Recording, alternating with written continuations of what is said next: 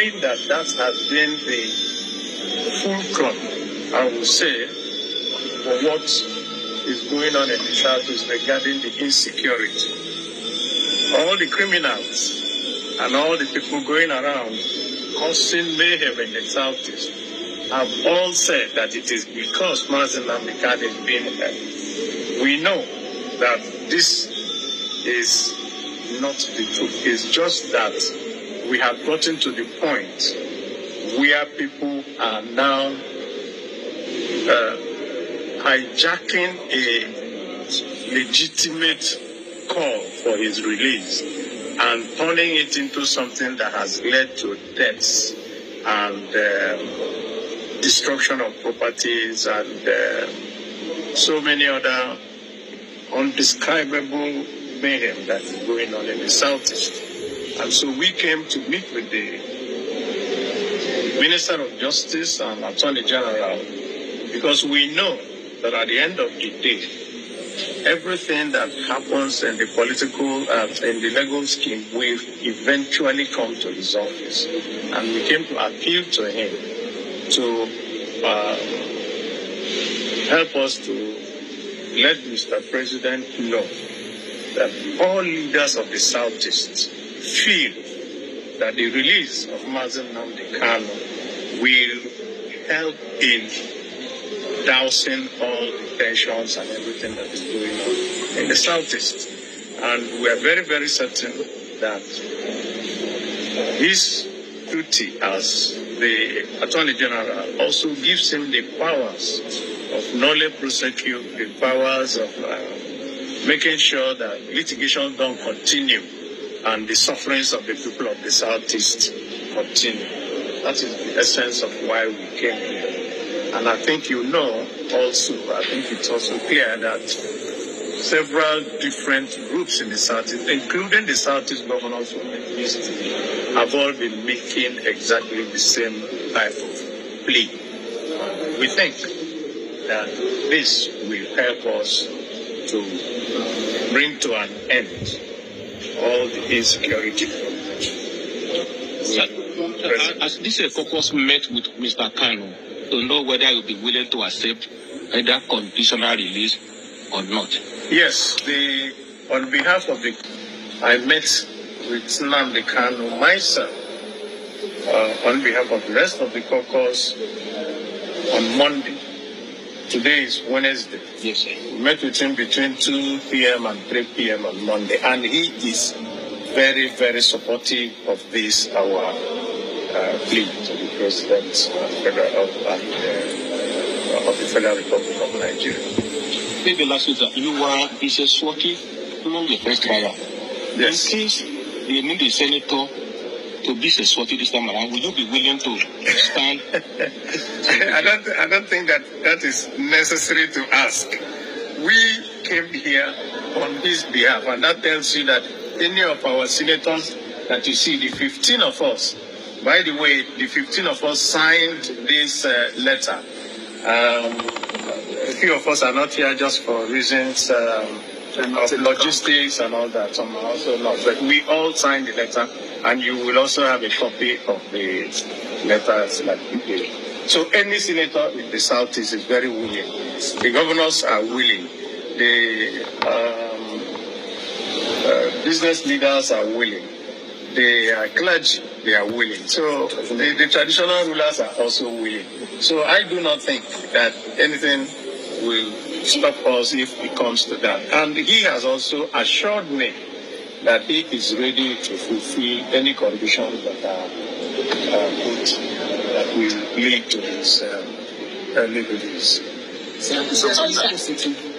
Very warmly, and also told us that, of course, this is a request for which he has to go and study it, digest it, and take to the president, because he won't take the ultimate decision. I think it's a decision of the government of the Federal Republic of Nigeria. So lastly, I don't know if you asked him because I think this. What is your appeal to the President of the very case? The appeal is that this matter cannot be resolved legally.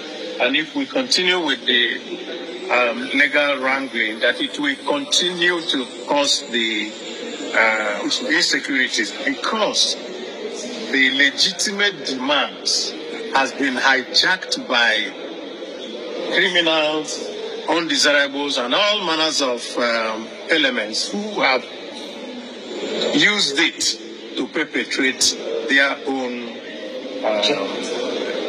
nefarious deals on the rest of the people of the Southeast. Nobody in the Southeast likes what is going on. People cannot go out of their houses on Mondays. People are maimed and killed and all that. And some people are roaming around, killing even security men in the name of looking for the release of Nnamdi Kanu. Nnamdi Kanu himself also confirmed to me last Monday that he never made any request of that nature that anybody should go and kill people. In fact, he was very pained that the Southeast is suffering because of this. And he assured me that when the day is out, is also the day that they will now know those who are legitimate agitators and those who are criminals.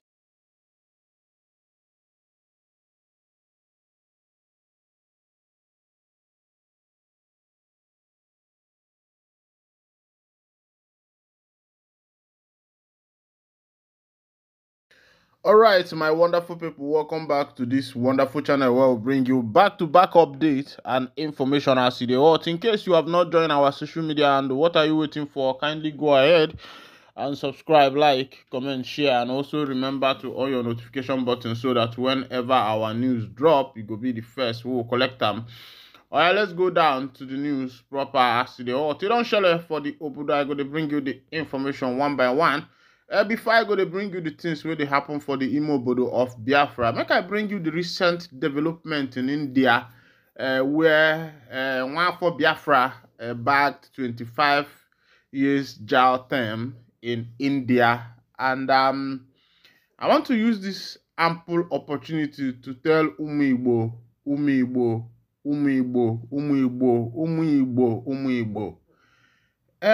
It's high time Igbo youths and Umu Igbo pedal this down, because when Chukwuka Abịama created us, at the territory where he put us, the environment, you find out that from the day one, Ndi Igbo were very creative people. If you go to Ozuoka, where they mode gun, where they mode gong, and the rest of them, and Igbo people were the first to replicate exactly what the white man was doing in the work of mechanics, welding, and the rest of them.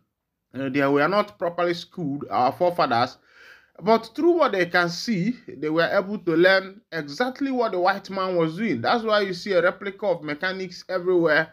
You see welders, you see this and that. All these things, Ndi Igbo were the first to become the best in it. I think it's high time that the government of Biafra start thinking towards, I don't know if they are thinking towards that, how to make education more practical when this freedom is found. Open and water this freedom. Let the Biafra nation do their educational system to be practical. That's one of the advice I will be giving to the Prime Minister of the Biafra Republic government in exile. Let it be a practical system of education. Go to China, go to London, you see that these children are practicing. There is, of course, if education with practical makes it easy for someone to be able to understand very well. As it is, Mazi Nnamdi Kanu has said, like Nelson Mandela, that he will continue to stand on the path of peace and the path of justice, no matter what they are doing to him, that he will continue to stand on the path of justice. And we have been hearing Kepu that Kanu have been made some offers. Even he said it with his mouth to let go on this freedom fighting. But him, Kanu has said, until death do him pass, that he is not going to betray his people because of peanuts. And that is why Africa is going backwards, because our leaders have refused to make sacrifice They just want to take the little peanut they are getting from the white man, and upon that, they are betraying their people, which is very wrong and something I do not see as important. Let's go down to this particular information so that you go see as it is hot. Remember that still today is July 3rd. As it be, like Mandela, Nnamdi Kanu stand for truth, justice, Kismen, right, Tinubu. Youth of Ibeku Ancient Kingdom in Umuaha, Abia State, kinsmen of the detained leader of the indigenous people of Biafra, IPOB, Mazi Nnamdi Kanu, have said that Kanu, like the late South African leader Nelson Mandela, stands for truth, equity, and justice.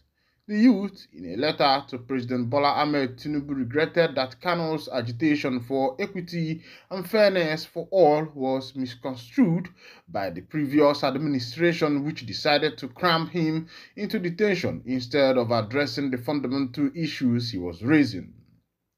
Identifying his continued detention despite previous court orders for his unconditional release as the major cause of tension and insecurity in the southeast, the youth strongly urged the president to consider the growing appeal from across Nigeria for his release. Earlier, in a communique after an emergency meeting Tuesday evening at their national secretariat, Iseke Ibeku, the youth argued that Kanu was not a terrorist but only worried by the perennial injustice against his people and was crying for equity.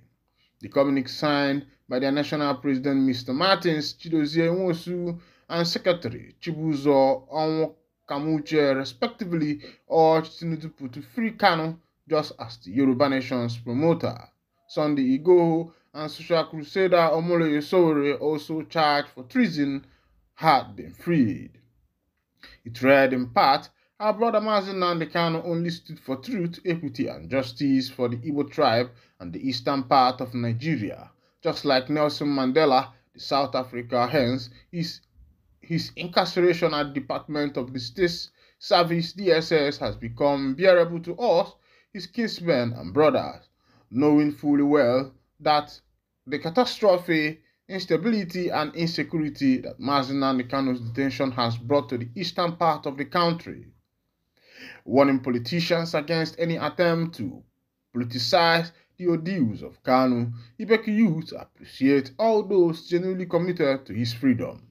They particularly urge the Apex Igbo Social-Cultural Organization Ohanezendigbo to caution ex-president ex-presidential aide Reno Omokri against unguarded utterances and provocative comments on Kanu. We urge politicians not to politicize the detention of our dear brother Mazi Nnamdi Kanu and to objectively work towards his unconditional release. As it be, there are some comments that have been coming from Reno Omokri recently. He was going back to some of the comments and some of the broadcasts that were made by Mazi Nnamdi Kanu out of anger.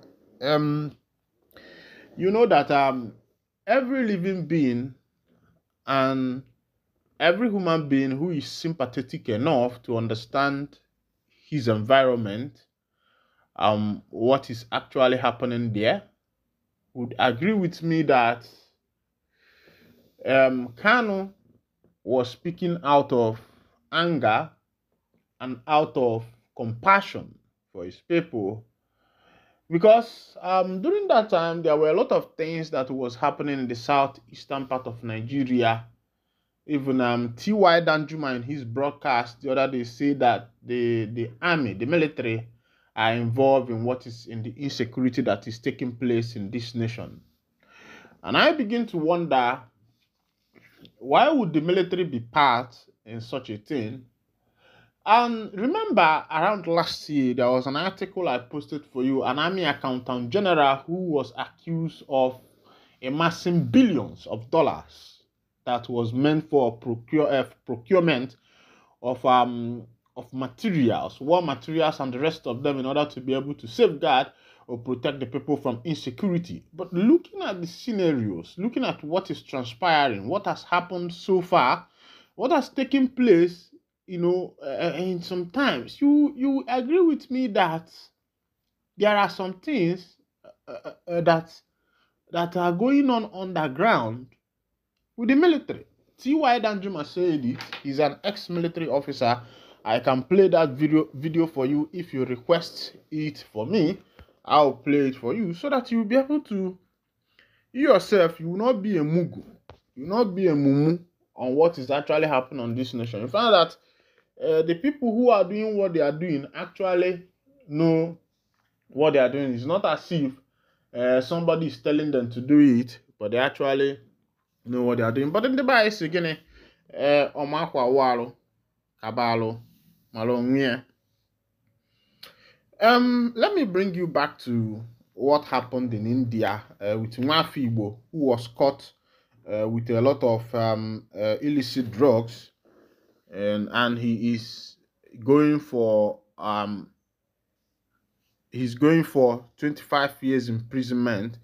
The National Drug Enforcement Agency announced on Tuesday that Freeman Obonna, a drug trafficker arrested and prosecuted by the agency, has been sentenced to 25 years imprisonment by a federal high court in Lagos. The NDLA's Director of Media and Advocacy, Femi Babafemi, disclosed this in a statement on Tuesday. The sentencing occurred 3 months after Obonna vomited and excreted 80 wraps of cocaine following his arrest at the screening point of the Terminal 2 of the Murtala Muhammed International Airport in Ikeja, Lagos. Obonna was arrested on Sunday, March 31st, 2024, while attempting to board a flight to Delhi, India, via Doha on Qatar Airways using a Liberian passport under the name Ka Bismarck. The statement stated that a body scan later confirmed he had ingested illicit drugs. The statement said preliminary checks revealed his real identity as Freeman Charles Obonna, and he was subsequently placed under observation in the NDLA custody, where he started to manifest signs of discomfort. My people, I don't see as they be ego kwarapo. You get this music of Osankwa we say na onye ụgwọ nwa ya na-ezulu ọrụ ọ na-abụzi over time nya ga-ezulu nya bụ onye nwena sị ndewo nu na here I go to wind down the curtain. And if this is your first time of joining us on this wonderful channel, kindly go ahead, subscribe, like, comment, share, and also remember to on your notification button so that whenever our news is dropping, you could be the first to collect them. Thank you for listening. God bless you plenty.